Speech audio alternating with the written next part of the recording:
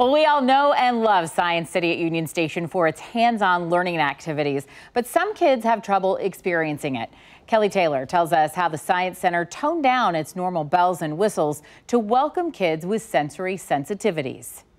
On a typical day, Science City could be filled with anywhere from hundreds to thousands of families playing and learning. But this morning, it was open to a special group of kids. It's a lot more quiet and a lot, people that are here understand, and the staff is prepared to understand kids on the spectrum. She's just one of many parents who appreciate the Science Center opening its doors to children on the autism spectrum who may normally be affected by the normal sights and sounds here. It looks just like this. You'll just hear a lot more sound. So we have ambient sounds that play sometimes, like city noises or popping or sizzling and things like that. This is the first ever Sensory Sensitive Sunday here at Science City, and families hope it isn't the last.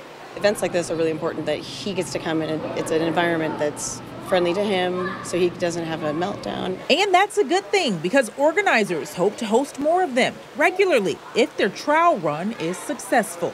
We want to make sure that we're providing a space for any child, especially those with sensory sensitivities or those that might be on the autism spectrum, that they have an opportunity to learn and play in an environment like this. Kelly Taylor, KCTV 5 News. And Science City is open Tuesday through Saturday from 10 until 5 and Sundays from noon until 5.